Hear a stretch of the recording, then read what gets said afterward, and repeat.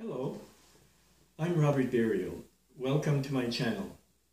It's the 21st of February and spring is just around the corner, and I'm thinking about next summer's bicycle season. This summer I plan on going on a long trip from Ottawa to Halifax and back, which is about 3,000 kilometers, and I'm thinking, supposing I'm going to buy a new bike, especially for touring, a new electric bike for touring, what would I want in the way of features? First, I would have to establish what are my needs. I'm going to be traveling about 100 kilometers a day. I'll be staying in campgrounds every night in order to be able to recharge my battery or batteries. I'll be towing a 45 kilogram trailer equipped with a solar panel, and that means about 100 pounds. If I'm going to be traveling 4, 5, 6 hours a day, day after day after day, I have to have as much comfort as possible with my bike. So one thing I would need, even though it may be a little sissy, is a step-through frame. For a guy my age, it makes things a lot easier to get on and off the bike. I'd want to have upright seating, because I'm limited in movement in my neck. So I have to be seated upright, and I have to have comfortable handlebars, and I have to have a comfortable saddle, a big, thick, comfortable saddle. I would also like to have front suspension to reduce the vibration on my hands and wrists. I'd like to have seat post suspension so that when I'm going over bumps, I wouldn't feel it as much. Whereas the type of assist that I would need, there are two types of assist. There are cadence sensors and torque sensors. The cadence sensor detects how fast you're turning the pedals. The torque sensor detects how much pressure you're putting on the pedals. And the difference is that with the cadence sensor, if you're starting from a dead stop, it doesn't kick in right away. It kicks in once the bike actually starts moving forward. Whereas with the torque sensor, as soon as you apply pressure on the pedal, the bike starts moving forward, and you get the impression that you're doing all the work yourself. You feel as though you're Superman. Now, when you're on a long trip, you're on the highway for hours, it really doesn't matter whether you have cadence sensor or torque sensor. I think it makes no difference. But one thing that I would like to have for sure, absolutely, is a throttle in order to be able to cycle even if I don't feel like pedaling. If I get hurt or I'm tired, I don't want to pedal, with the throttle I can go as long as I want without any effort. So I'd want to have a throttle control. There's, from what I gather, there are two types. There's one that operates with the thumb.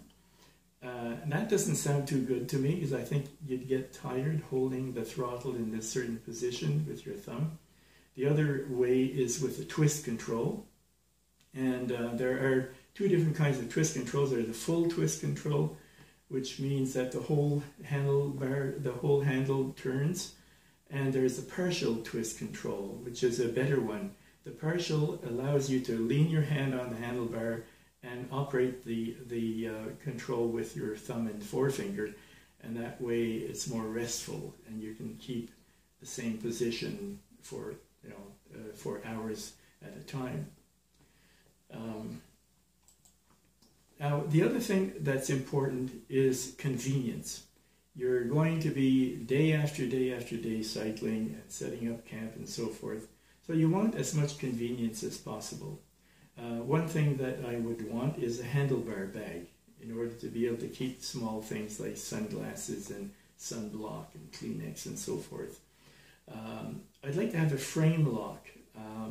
When I'm stopping, let's say at a store in the middle of nowhere where there's not much danger of theft, I still want to lock the bike, but I want to be able to do it rapidly with a frame lock. And I'll put a picture in here so that you can see what it looks like in case you're not familiar with it. With a frame lock, you just put the key and it locks the rear wheel, and you can't move the bike forward with it.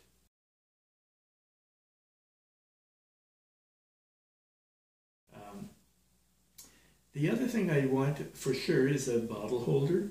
I don't need 2 or 3, just need the one, because when you're touring, you're not in a hurry. So if your bottle is empty, you can refill it from, you can keep a larger bottle in your saddlebag and refill your bottle from the larger bottle.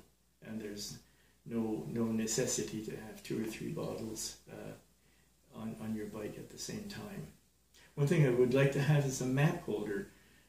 Although I'll be using the GPS on my phone a lot, in some cases I'll be using a paper map.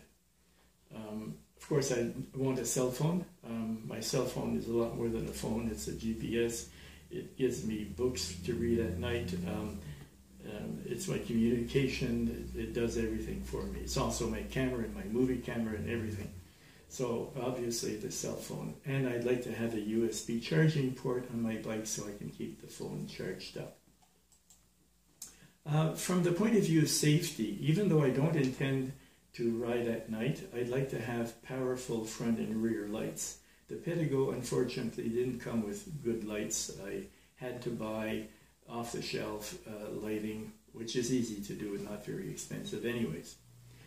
For safety, I have a flag on my trailer to make me more visible to traffic.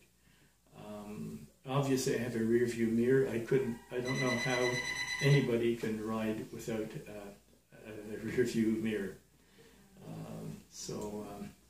Now, as to the type of motor, there's 2 kinds of motors. There's a hub motor that fits into the rear wheel, and it's a direct drive, so the motor turns at the same speed as the wheel. The other type is a mid-drive motor, which is placed in the crank, in the pedal crank. The advantage of the mid-drive motor is that it can benefit from the gearing in your rear wheel, so it gives you more torque. So you have to start off from a dead stop, let's say in the middle of a big hill, and you're towing that heavy trailer. It'll be able to do so without straining the motor as much as with a hub drive. I'd want to have a strong bicycle, a good strong frame with heavy spokes, good solid wheels with heavy spokes, because it'll be going through a lot over the long distances. In the way of brakes, I absolutely need disc brakes, because the bicycle itself is heavy. I'm towing a heavy trailer, so the question would be, do I want hydraulic brakes or cable brakes? Hydraulic brakes are much more direct. They're a lot more solid feel, whereas the cable brakes are stretchy and they're sort of elastic. It doesn't give you the same feel. The disadvantage of the hydraulic brakes is that I don't know how to repair it if it leaks. If I'm stuck with a problem in the middle of nowhere, I'd be in trouble. Whereas with cable brakes, if the cable breaks, I know how to repair it. I always keep a spare with me. It only takes a few minutes to fix. With regard to the motor, the size of the motor, I would say the bigger the better. In Canada, the maximum you're allowed is 500 watts, whereas in the States, you're allowed 750 watts. So the Pedego comes with a 400 watt motor, 48 volts. It's pretty powerful, but if I had the choice, I'd go for the maximum. Another feature that I think I would really like to have, and I don't have on my Pedego, is regenerative braking. Regenerative braking, what happens is when you're going down a hill, when you're braking while going down a hill, the motor acts as a generator and puts electricity back into the battery. But the big advantage, I think, from the safety point of view, is that when you're using regen braking, you're saving on the bicycle's brakes. You're not using your brakes as much, and you're not heating them up as much, and you're not burning them as much. So I think from a safety point of view, especially if you're going across Canada from one end to the other, you'd be going up and down 27,000 meters. That's a lot of hills to go down. So it would be a very good feature to have. The other thing is range. I'd be doing 100 kilometers a day. Very few batteries can give you 100 kilometers. So it means having a second battery or having enough solar power to be able to make up the difference. At 26 to 29 kilometers an hour, which is a speed that I like to keep, it takes 10 watt-hours per kilometer. So with the Pedigo's 720 watt-hour battery, I could go about 70 kilometers at that speed. However, if you had fast charging, you may not need a second battery. Most bikes take 4 to 5 hours to recharge an empty battery, whereas some e-bikes have a system that allows you to charge the battery in 1 hour. Now, if you had 1 hour charging, you could probably recharge your battery when you stop for lunch somewhere. So that would obviate the need of buying a second battery. I'm not sure that you always have access to electricity, though depends where you happen to be. There are some nice things about the Pedigo that I like. It's got that comfortable saddle, it's got seat post suspension. It has 2-inch wide tires, which give some comfort, makes a softer ride. Front and rear fenders and mudguards, they keep the dust and rain off your legs. And a chain guard, keeps things clean. So having said all this about electric bikes, there's one thing, I would like to know more about, and that is recumbent bikes. I've never tried one. I don't know of any electric recumbent bikes. There might be some. I wouldn't consider the three-wheelers because they're simply too wide, but I would, if I were to consider one, I would look at the two-wheel recumbents. They look so comfortable.